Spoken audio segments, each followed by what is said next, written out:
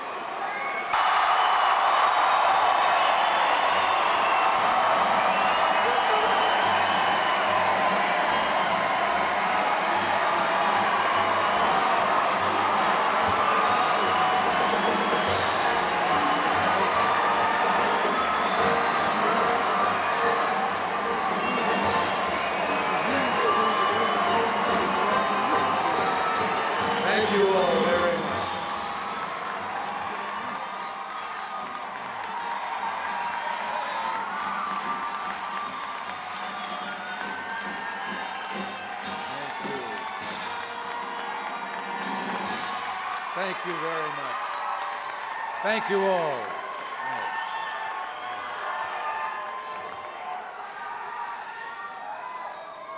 Thank you all very much. Thank you, George. And I'd like to add a special thank you to the Ringling Brothers, to Bruce Drennan, the Baldwin-Wallace Jazz Ensemble,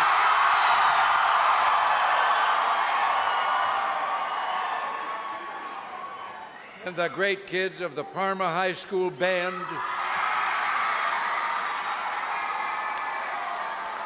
the Mid-Park High School Band,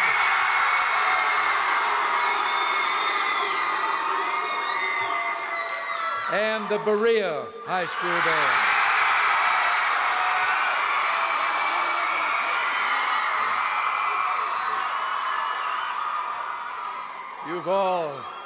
You've all done yourselves proud. And now will you promise me you'll do all of America proud and just say no to drugs?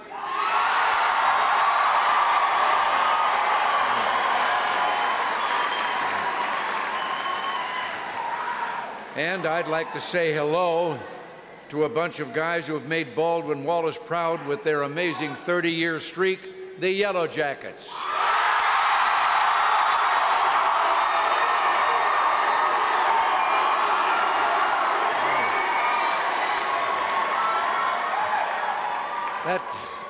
Let me tell you, it's great to be here in a community that's a symbol of all we've accomplished in the past 8 years. They tell me that the three automobile plants near here are running close to capacity, and they're all staffed up now at the steel mill in Cleveland. You have all proven what happens when Americans put their nose to the grindstone, and which is probably why Berea is the grindstone capital of the world.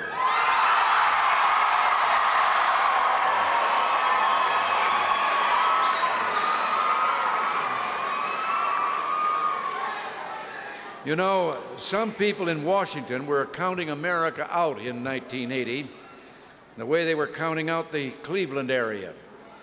They decided to play doctor and said the American people were suffering from some kind of malaise. Well, in November 1980, you gave them a message. You said, "Physician, heal thyself."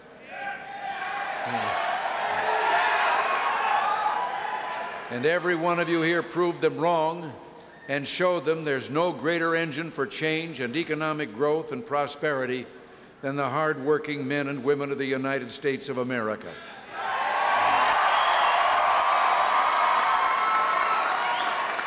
And there is nobody more hardworking in this country than the people of Cuyahoga County.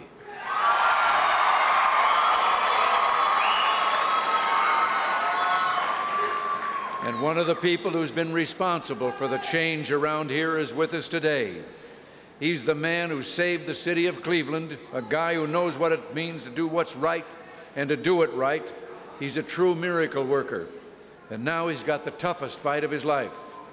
But when the dust clears on November 8th, I know he's going to be the next senator from the state of Ohio, George Voinovich.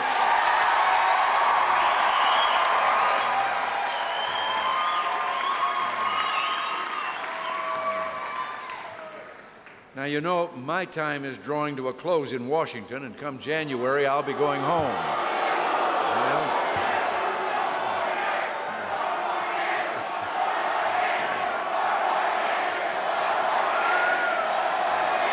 Well,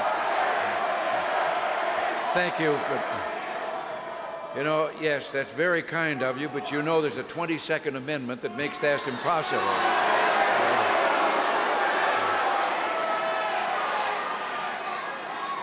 But I'll give you a little secret. When I'm out of here, so they can't accuse me of doing it for myself, I'm going to see if I can't talk the people of America into canceling that amendment.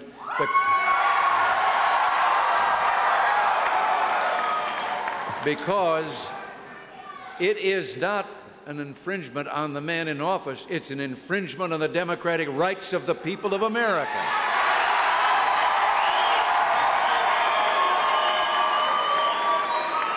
But now, as I said, come January, I'll be going home, but I'm going to feel just fine about that because nobody knows better than I do just how capable of those two hands I'll be passing the torch to come the 20th of January.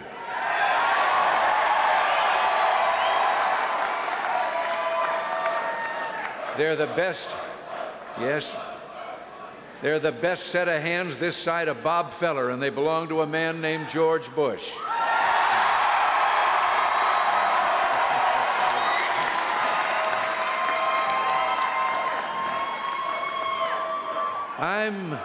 I'm here today to talk to you about the great Republican ticket from the White House to the State House to the county seat, and make sure that everybody who shares our hopes for the future turns out to vote on November 8th.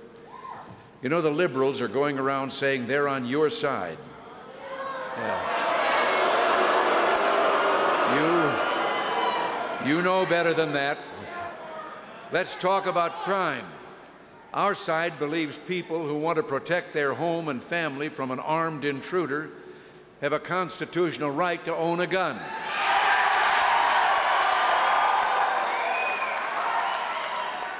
The liberals are against it. Now I want to ask you a question, and would you shout out yes or no loud and clear so that our friends in the press know just where you stand? Do you believe the liberals are on your side? Now, do you believe we're the ones that are on your side?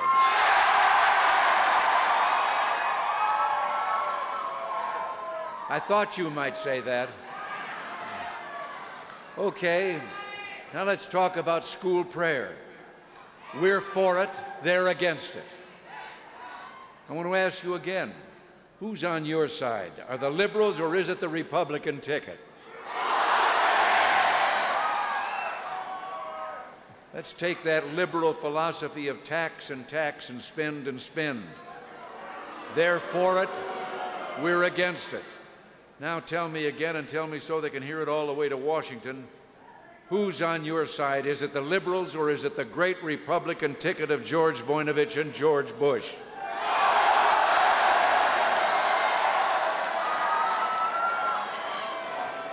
You know, all right. You know, the truth is, those others, they only come around on your side when they want to get their hands on your wallet.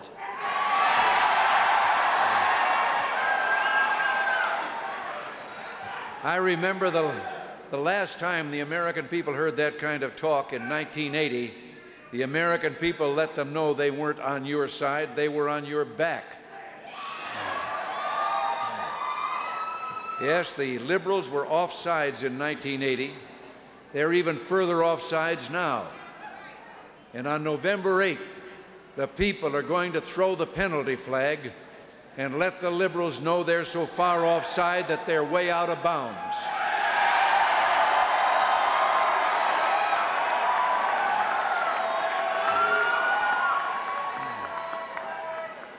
One of the guys who's the furthest out of bounds is the guy running against George Voinovich.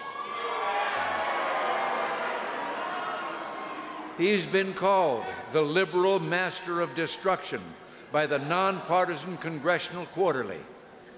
And now, after all of these months and all of this time, the fellow at the top of the other ticket has admitted what Ohioans have known about George Voinovich's opponent all along, that he's liberal, liberal, liberal.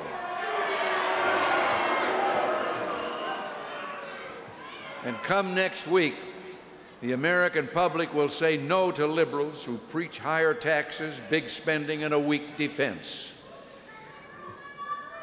When we came into office, families like yours were reeling from tax rates that were draining this nation's initiative.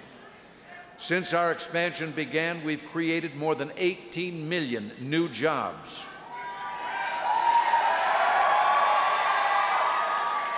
We've reduced the unemployment rate to nearly the lowest it's been in 14 years. We've had 71 months of economic recovery. That's the longest peacetime recovery in the history of this great nation.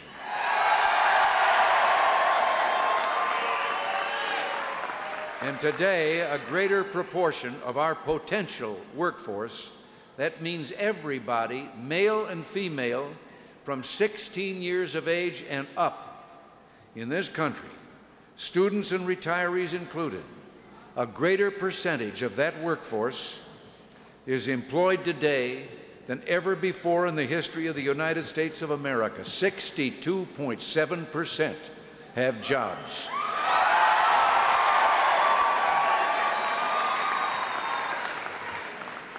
We also went to work on our nation's defenses. We're once again respected in the world. Our armed forces are strong and America is at peace. We and our NATO allies stood firm in the face of Soviet missiles pointing at the heart and blood of Europe and Asia. And Mr. Gorbachev got the message. He did business because he knew we meant business.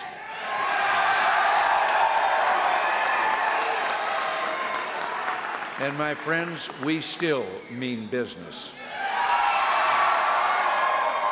You know, there's some people think that maybe I've changed, that I don't believe the things that I believed when I came into office. Well, I'm here today to tell you that's not true. I'm a believer in a philosophy of world affairs summed up in a phrase I quoted to Mr. Gorbachev. Trust everybody, but cut the cards.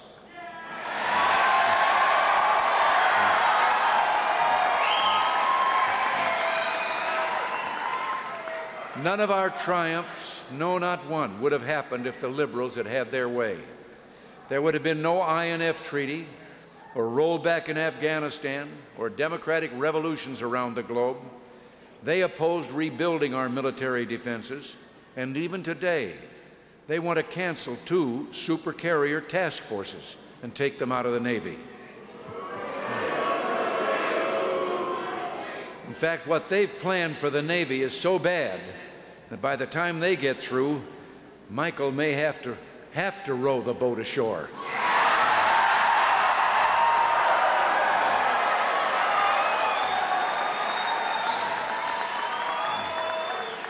Yes, I think that if they did half of what they're saying they would do, we'd all end up in the tank.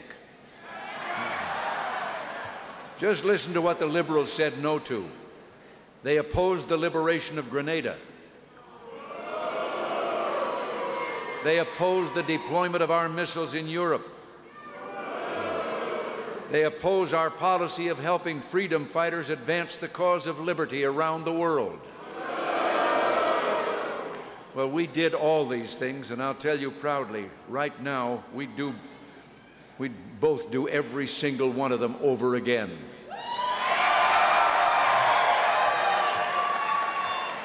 Of all the changes we've made, the one I may be happiest about is this.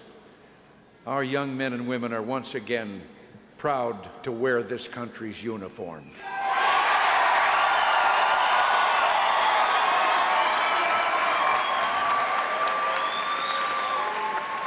And because of them, over these past 8 years, not 1 inch of ground on this good earth has fallen to the communists.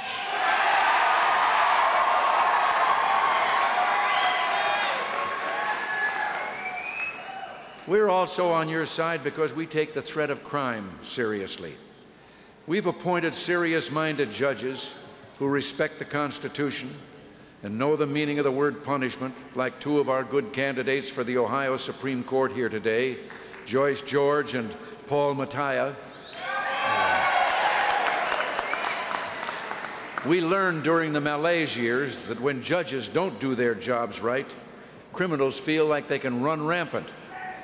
Well, violent crime has fallen significantly in this country since 1981 because we put criminals on notice. Make one false move and the next sound you hear is the clang of a jail cell door slamming shut.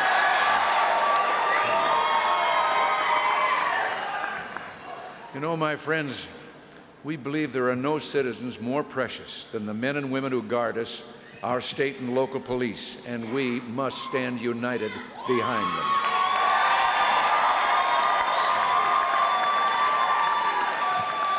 We must protect them as they protect us. And that's why we believe with all the conviction we have that a crack dealer with a machine gun who murders a police officer in the line of duty should face the death penalty.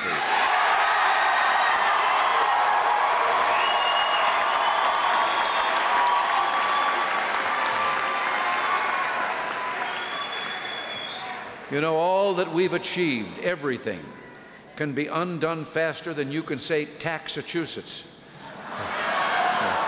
if our liberal friends are successful. The fellow at the top of the other ticket says he's in the tradition of Franklin Delano Roosevelt, John F. Kennedy, and Harry Truman. But I'll tell you this one thing. If he's Harry Truman, I'm Roger Rabbit.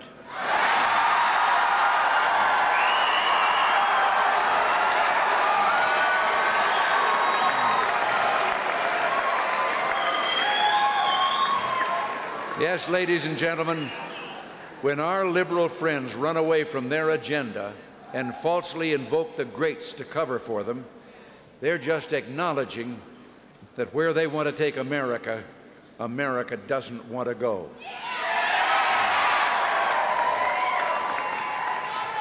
Now, I promise you we won't take you back there, and I warn you, they will. They're the people who've stolen the Democratic Party away from its heritage. I know because I was once a Democrat. And the truth is that when the left took over the Democratic Party leadership, many like me who were inspired by FDR and Harry Truman took over the Republican Party.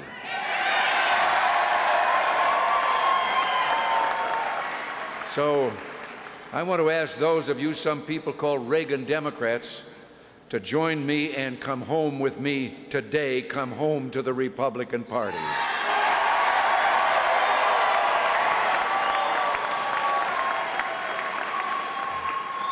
Now, please, don't cancel out your vote for president by picking a tax and spend liberal for the Senate.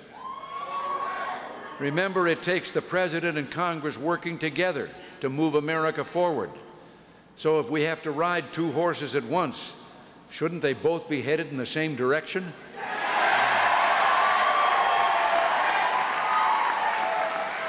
We've got to do all we can to get our message out. We must guard against complacency and overconfidence. This election isn't over yet, not by a long shot. And as Winston Churchill once said, we must wage war until victory is won. Now, Let me take a little public opinion poll of my own. Will you make sure to turn out for the Republican ticket on November 8th?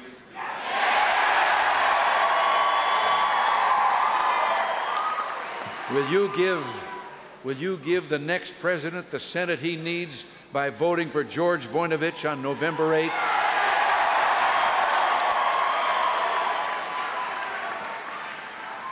And will you give Ohio a bright future of economic opportunity and family values by voting for Grace Drake, Gary Suabolnik, and Virgil Brown?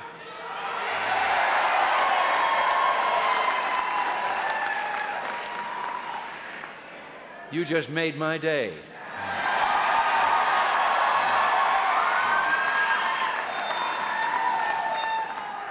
Ladies and gentlemen, America needs the strength, the vision, and the true grit of George Bush and George Voinovich. And with your help and God's grace, we'll all have cause to cheer just 1 week from today.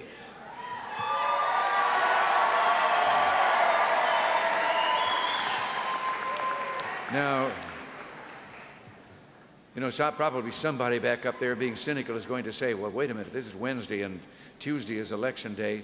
I know that, but it's the day after Election Day that we do the cheering.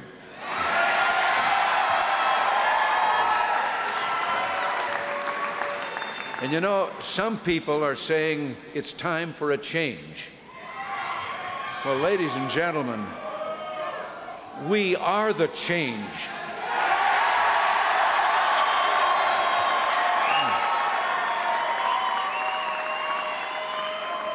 The change began 8 years ago.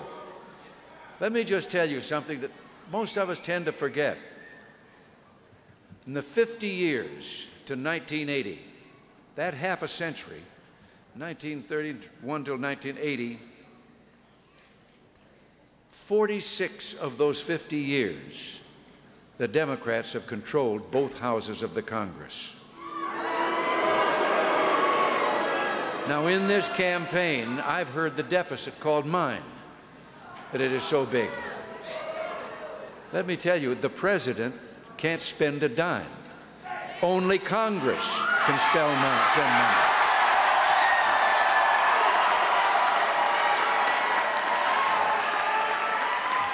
Now, in those 50 years, 46 of them with the Democrats in control of both houses of the Congress, there have only been 8 scattered years in that half century in which the budget of the United States government was balanced.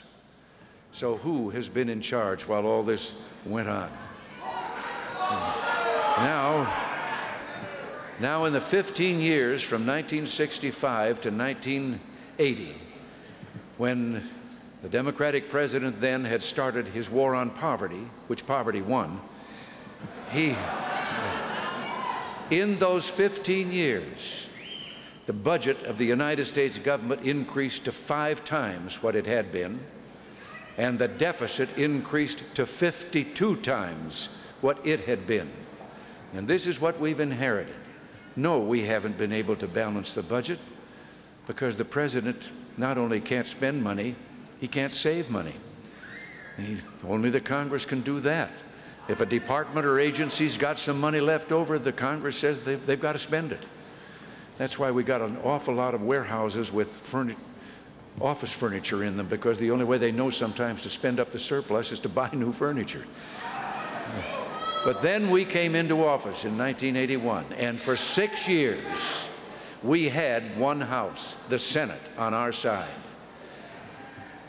Between '86 and now, we have cut the federal deficit by some $70 billion, and we're continuing on a path of cutting it. But, as I say, those 6 years, they've gone by, and now we're back where we were with them in charge of both houses.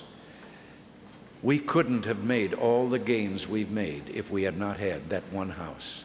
So that's why this man sitting back here is so very vital that we get him there, so that once again a president can have at least one house that will help him curb the spending habits of the left.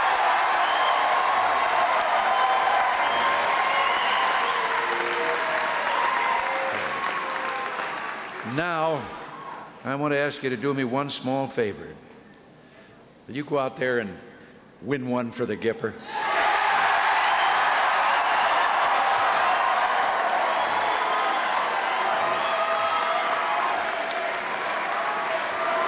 Thank you. Thank you very much, and God bless you all.